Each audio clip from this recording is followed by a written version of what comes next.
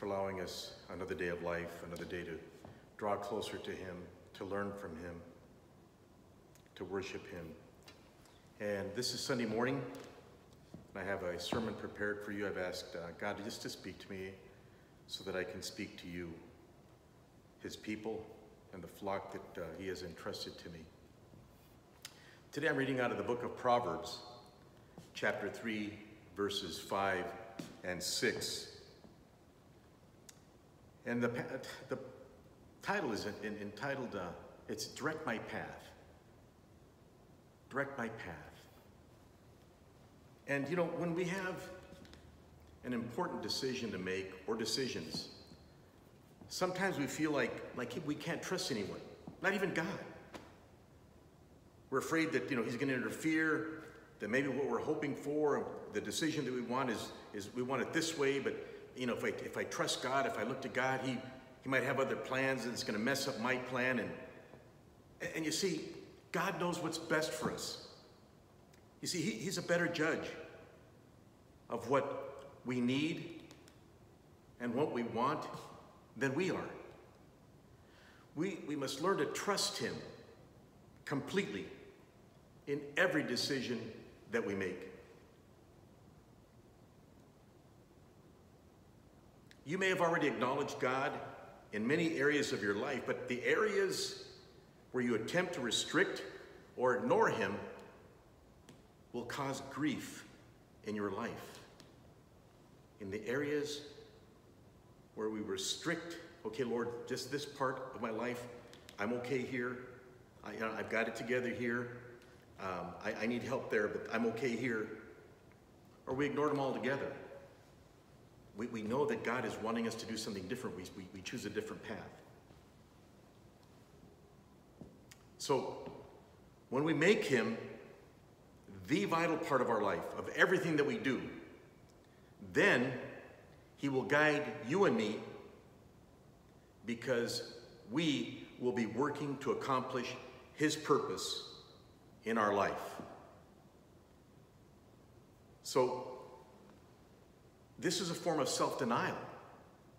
We're denying what I want, what I have control over, and it means surrendering your agenda, my agenda, and our personal will to God, because it's for our advantage. Amen? So I want to talk about that. I want to talk about how powerful it is when we allow God to direct our paths. Lord, we love you, Father. We thank you, God, for the gift of life and the breath of life. Speak to us today through me, God. Use me to deliver this message, Father, so it would edify your people, myself too included, that our lives would change, God, as we learn to trust in you, to depend on you in every area of our life. Nothing hidden, nothing held back, but everything we empty ourselves onto the altar before you, God, asking you, inviting you to be the King, the Lord of our life. Amen. So imagine what powerful things can happen when Jesus Christ is the King of your life and my life. When He rules, when He's the Lord over your life, when He's the King of your life, He paves your path and gives you direction. So He'll pave the path, and then He'll give you direction. Here it is. This is the road, the way of life that I'm choosing for you. And this is where you go. This is where you turn. When you come to this, let me lead you. Let me guide you. Let me show you the way. All of a sudden, when we do that, the limits are taken off. The gloves are taken off, so to speak. And He's able to move in your life on your behalf. Maybe that's why King Solomon wrote this in Proverbs 3, 5, and 6. He said, trust in the Lord with all of your heart, and lean not on your own understanding. In all your ways, he says, acknowledge Him, and He shall direct your paths. He shall make them straight. So this is what it is. This is what it means. This is what it means to be a disciple. It's what it's all about. A disciple God, a disciple of Christ himself. We're his students. He's our teacher, the master teacher, the Lord of lords, the King of kings. He knows what's best. He is wisdom. He is knowledge. He is understanding. He is the I am. He was all that before anything else was. So we're going to look at those two verses today, verses 5 and 6 of Proverbs chapter 3. We're going to see what kind of lessons we can learn about allowing God to direct our paths. The first thing is this: we've got to trust him. The main verse says this: trust the Lord with all of your heart and lean not on your own understanding. This is telling you and me to place ourselves completely at the feet of Jesus. Here I am, Lord. You are the Lord of my life. I'm entrusting myself. I'm placing myself at your feet at the altar of God himself. Believe in him totally. I know it's like, okay, I do. I believe in him. But no, this is totally. This is where everything you trust him with. Be excessive in your trust. It's kind of like being a child that simply trusts their mom or dad. I know that some of us maybe didn't have that relationship with our parents or our children. But the right thing, the right way, is to be a godly husband, a godly wife, a godly mother, a godly father, a godly son, a godly daughter. That's what we're talking about here. We're new creatures in Christ now. All that stuff is gone.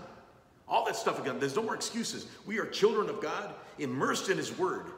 The Holy Spirit dwells in us. We're connected to the Lord spiritually. So now we are to become like a child who simply trusts, like a child trusts their parents. Children are entirely dependent on their mother and their father. They trust and believe with all their heart that what you say or what that parent says is true. I believe it. My dad said it. I believe it. My mom told me that. They told me that it was like this. I believe it. That's what it is. You can say, well, wait a minute, that's kind of gullible. That's naive. No, that's a pure heart that a child has. We as parents can form them and mold them into what we want. And if it's not a godly thing, then we're just destroying that relationship. But we now, as born-again Christians, need to trust God just like a child trusts a parent. He says it and it's true. And we have to follow Jesus in that same way. When he speaks to us through his word, we need to trust it. We need to obey it. We need to live it. We need to breathe it. We need to walk that way too. Dethrone. Take yourself off that throne. Your understanding and what you think you know. All right, parents with teenagers, I think you can relate to this. It's frustrating if you have a teenage son or a daughter, and sometimes even older sons and daughters, when they say, I know already. When you've got a word of counsel, I know already. I know that. I heard about it. And so teenagers think they know everything, right? I know I did, and you probably did too. My mom and dad, what would they know? You know, I had teachers, high school teachers and professors that, were educated. What would they know over my mom and dad? What I didn't factor into that equation is my mother and my father were full of the Holy Spirit of God. And I violated so many things, and I paid for it for years until I came to the Lord. But, again, we don't know everything. That's why even as adults, we need to trust in God, because we don't have all the answers, and the answers we do have of always getting us in trouble. It's only until we're older, more mature, that we realize how much we don't know, how much we didn't know. And the same is true with God. You don't know it all. I don't know it all. Only God knows it all. And we have to learn to trust that. Yes, he gives us wisdom. He gives us understanding to make the right decisions, but they're godly decisions because we always look to him. Our hearts are always sensitive to what the Word of God tells us, what His Holy Spirit prompts us to do. Amen? When we tell God, I already know, He knows that we don't know. That's why we must not, we cannot, we should not rely on our own understanding, but trust His Word and His wisdom. Have you ever wondered how pilots fly their jets across the country, across the world at night? They don't have headlights. There's no stop signs. There's no flashing red lights that indicate this way out there in the sky, in the heavens. So how do they know where they're going? Well, the fact is this. They don't see where they're going. They have a panel of flight instruments and gauges that tell them where they are, what they need to do in order to get where they need to be. Those gauges are 1,000,000 times more reliable than a pilot's own sense of direction. Now, I don't know about you, if you've ever flown across the country, maybe other parts of the world on vacations, you know, where we go now, flying all over the world, flying, you know, just over mountainous area, over oceans and waters and things like that. But when I fly over these mountains in the dark, I don't know where we are, but I don't want a pilot who's flying this jet, depending on his own sense of direction, who says something like this: I think the mountains are on my left, so I'm going to steer to the right. How far, I don't know. I'm going to have to kind of figure that out as I go. No, I want a pilot, and I'm sure you do too, whose eyes are glued to the instrument panel, because that panel is far more reliable than what he can see or what he can think about. And it's the same thing with trusting God. You don't have to try to figure out every event that has happened in your life. You only have to trust God to do what He has promised to do. Amen? He is the gauge. He is an instrument. He is the one that guides, directs, that turns the earth, the orbit, the stars, everything. He controls how things fly, how things turn and rotate, all those things. He is the creator of all of that. So your own sense of understanding and my sense of understanding are going to get us through life, but trusting God when you don't understand Him will. Just like what we're going through, this pandemic, this world thing's going on. We don't understand this, but we have to trust that God is going to make a way. He's going to show Himself strong, that there are going to be some great and amazing thing coming. Because when there's trials and tribulations, when there's world economies that are shuddering and staggering, and the hand of God comes through, that's what happens. That's why He does it, to show that He is still God. And not to lean on our own understanding, not to trust other things, but look to Him. He is still the master planner. He is still the master architect. He designed this. He knows where everything is, how everything works, and why. We have to trust that in the middle of all this stuff. Your own sense of understanding is not going to get us through life. But trusting God when you don't understand will get us through that. The second thing is acknowledge Him. The second verse says, in all your ways, acknowledge Him. In all our ways. That means your marriage, or if you're not married, your dating life, your family life, your career, your personal life, your finances, every area of your life, God's input needs to play the major role. He's got to be the major role in your life. Everything surrounds God. Everything operates and works around God. He is the center of our life. As blood-bought Christians, we understand that. If it wasn't for Jesus Christ, if it wasn't for the shed blood on the cross, we wouldn't have salvation. And if He hadn't sent the Comforter, His Holy Spirit, we wouldn't have the Spirit of God in us that gives us the power to overcome. That's why we need to give Him the major role in our life. That's because leaving God out of one area of your life can lead to destruction of the others. One little piece can affect the whole thing. One little piece can infect the whole thing. We've got to be men and women of integrity, complete and whole, surrounded, surrendered to the Lord Jesus Christ. On a test in school, if you get 8 out of the 10 answers correct, you'll pass the course.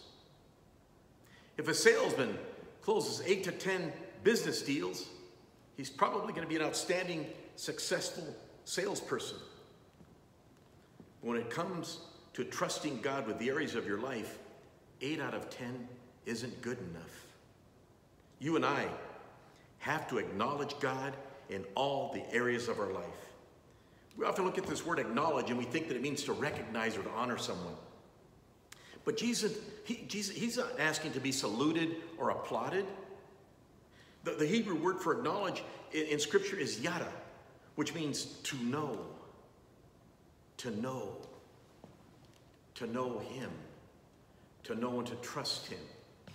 And the only thing I could think of in my personal life was being a policeman and driving south on Gary Avenue, and a car runs a light there in front of you at Grand and goes southbound. You light them up, you come up, the car stops, and you get right behind them. You get out of the driver's side, you look over and your partner's getting out at the same time. You look over at him, he looks over at you, and you acknowledge each other. Because I know him and he knows me. I trust him and he trusts me. That when we walk up on that car and make contact, we know what we're both looking for. What I can see and what he can't see. What he can see and what I can't see. We trust each other, we know each other, we acknowledge each other. Then we proceed to make contact. So the same thing as this. We're not alone. We acknowledge God. Lord, you're my partner. You're my leader, my guide. I look to you. You look to me. I'm connected to you, Lord. I trust you. And you look to me as a son or a daughter that needs him. We need each other. We need each other. I need him for my salvation. I need him for my relationships with my family, with my wife and my children. I need him more than he needs me. But I know him, and he knows me. The same as my partner and I. We know each other. We've worked. We've gone through some things together, a lot of things together. But God is my creator. He's my savior. He formed me in my mother's womb before I was even named. He knows me. He's known me that long. He saw me way before I was even a sparkle in my mother's eye. He knows me, and I know him. When you acknowledge God, you know that he's there with you personally. You can trust him. You know that you're not alone. It all comes down to decisions. In all your decisions, you need to acknowledge God and trust him to play the role in that decision that he wants to play. That decision you're going to make, let him play the role in that decision.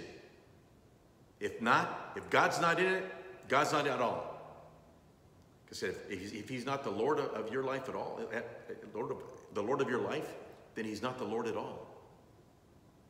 You understand that? Let him make those decisions. Don't push him out of the way. We're in for heartache if we do that. So making a decision the way God wants you to is a way of trusting God. Amen? It says, God, this is not my natural inclination.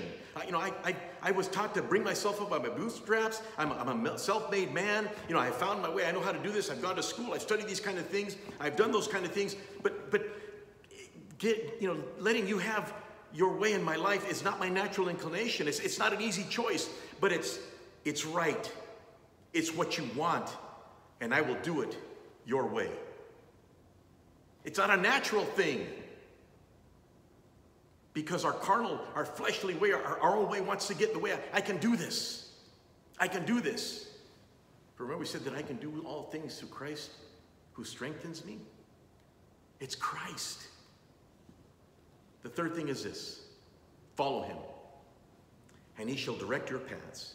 The word direct in this verse means to make smooth or straight. This means that God doesn't just guide our steps. He makes sure that our path is smooth and it's straight. Right? He makes that path straight. It's been graded, it's been, leveled, and we're good to go. Some folks look at the future, but they don't see a straight path. This means that God doesn't just guide our steps. He makes sure that our path is smooth and he makes it straight, right? But what they see is a steep, rocky, winding road, which is cluttered with the broken pieces of the past. That's what they see. Man, my life has been like this, and there's this and that happened in my life, and this and that life that's going on. That's all they see, is all the junk that's left because of the way it was before. They can't get past that. For others, the journey into the future isn't like walking in sunshine. It's like stumbling through fog. You know those nights when you're driving home and it's foggy and you've had to work late and your lights are on, but the fog is, and you're trying to find out where you're going. You hit the highlights and it just makes it worse. That's how they can't see further than it just with 15, 20 feet ahead of their car. And for some, maybe it includes you, the future doesn't seem bright. It seems cold, dark, and dreary, especially during these times. All these families, friends, relatives that are passing because of this sickness. It's like, oh my God, I can't, how did that happen? And you withdraw, and you stay home, and you just start fretting and worrying about things. And it's during these times, these hard times, these difficult times, when things don't look so good, this is the time to trust in God. So if your future seems uncertain, he can handle it with certainty. He will make your path straight. This verse isn't saying that he's going to make your life easy. It means that he'll make your life focused. He'll give you a direction and a purpose in life. God makes your path straight by giving you a sense of identity. As a follower of Christ, as a child of God, we have the capacity to understand who we are, more so than other people, because the roles that we are to play have been defined for us. God has made a way for us. He has a plan for us. A plan of an abundant life, not a life to ruin us. We don't just see ourselves in terms of what we do for a living. We see ourselves in terms of what God is accomplishing through us. Trusting God means that we don't have to try to make sense of all the areas of our life. He will make them. He will make them make sense for you. So if you're not sure where you're going, if you're unsure of the future, this, again, is the time to trust God. If we keep falling, we're doing it wrong. But if we trust in him, he's going to keep us from falling and protect you and me from permanent mistakes, things that we're going to, just regret for the rest of our life, unchangeable things, if we don't trust God. Again, following Jesus Christ is about getting off my throne, getting off your throne, and enthroning him. Take yourself off the throne, put him up there. It's you, God, you first, not me. Here's my final thoughts. My son Vinny went on his first skydiving trip in Arizona about 15 years ago, I think, something like that. I can't even, Cooper or something like that, Arizona. He went out, I don't know, somehow in Arizona. I don't know what he was thinking. So as he got all suited up, got in the plane, he's going to jump, he asked the instructor, "Can I trust this parachute to open?" The instructor said, "There's only one way to find out." And yeah, obviously he did. He's still with us. It's the same thing with trusting God. There's only one way to find out if it works. You got to jump first. It's a leap of faith. Not a blind leap, because thousands and thousands before us have trusted in God for their salvation, and he has never failed anyone. But it's a leap nonetheless. They've done it. There's so many witnesses, like the Bible says, this cloud of witnesses stands before us. There are so many others that have gone before us that have given their life to the Lord, surrendered their life, been baptized in Jesus' name, have their sins washed away because they repented and they gave their life to the Lord. Amen. They surrendered their will. They repented from the way they were living. They turned around and God changed them. They're a new creation in Christ now. All that old stuff has been washed away. You know, many Christians are in denial about self-denial. They want God, but they don't want to let God let control. They don't want to let go of control. Okay, God, yeah, I trust in you, I believe in you, but you know, I got to take care of this stuff. They want to be their own spiritual boss. Listen to their own feelings and understanding. Conveniently mixing Jesus into their lives. Okay, a little bit here, a little bit there. You know, yeah, I'll give a little bit there, I'll give a little bit here. So you're playing with God. You're a double-minded person. You have no place with God because he isn't your God. God can only be one-dimensional. He's it. You can't have him a little bit here and then not have him there and just play the odds, play the fence. No, God doesn't want lukewarm. He'll spit you out. See, every time we tell God that this or that is off limits, or I'll do what I want anyway, we dethrone him from our hearts. We dethrone him. Question is this: are you in denial about self-denial? If so, it's time to humble yourself and uncrown your self-control. Following Jesus means saying no to self and yes to him. Yes, Lord. I want you to be the Lord of my life. I want you to be the King of my life. I want to take these steps, God, to surrender my will to you. I want to know you. I want to acknowledge you in all my ways. I want to trust you, Father, and not trust myself. I want you to make my path straight, God. I want you to lead me down the righteous path for salvation. My salvation, my family's salvation. Amen. Lord, we thank you, God, today for this message. I pray that it was edifying. I know it was for me, God. I need to be constantly reminded of who you are in my life. Not just when you are, but always, God, who you are in my life. I want to be a man of integrity. I want to be solely sold out to you, Father. I want to trust you in everything in my life. Help me to take myself out of the way and have you, Lord, guide and direct and lead my paths, Father, unto righteousness. In Jesus' name, amen. Praise God. God bless you.